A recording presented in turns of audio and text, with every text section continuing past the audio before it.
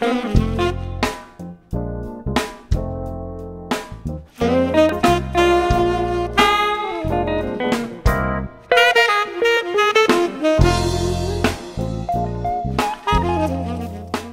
only had 4 short years to build everything from the ground up, but it was done in a very expeditious and efficient manner, and with facilities being built to provide what has been considered one of the most unique Olympic venues that has ever occurred.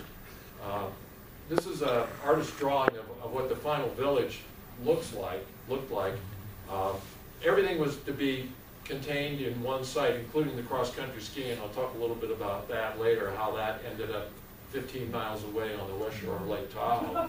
But the idea was to have a small, compact, intimate Olympics with the athletes housed in their own separate facility, apart from the public and the pressure of the media, so that they could socialize and get to know each other, and that would be a metaphor for world peace. Because you have to remember, this is the height of the Cold War, and the world is just teetering on the brink of worldwide nuclear warfare. A lot of tension between the Soviets and the United States, Eastern Bloc countries, and the free world.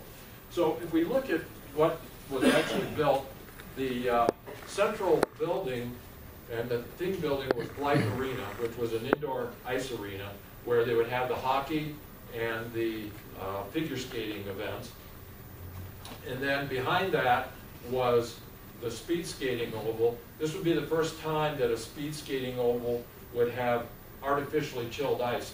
In the past, if you wanted to host a Winter Olympics and you wanted to have speed skating as part of it, which you were required to do, you would have to have a frozen lake. And our lake doesn't freeze. So we had to come up with a different way of providing the speed skating oval. So that was the first time that there was artificial ice. But that resulted in some interesting things. There were records, world records made on that speed oval because the ice was so much better than naturally frozen ice, and because of the high altitude there was less wind resistance.